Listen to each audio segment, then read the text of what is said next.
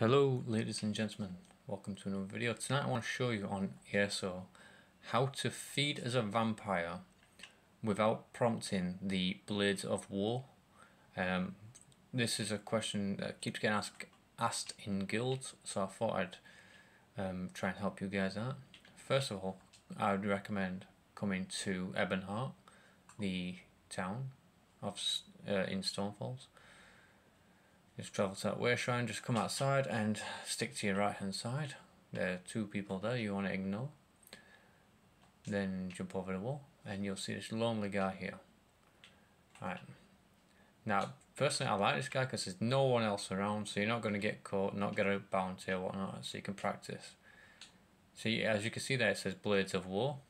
I recommend you go into first person by pressing down on your D-pad, because it stops all the environment going in your camera, because that for me is super annoying.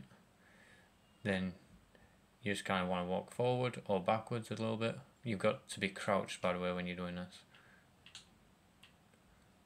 You walk back a little bit, walk forward, and then you kind of find a sweet spot. It's about, I don't know, 7 paces away. Then you just feed.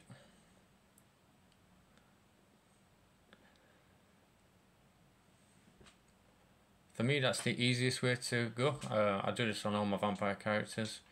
Sometimes this guy also drops decent items.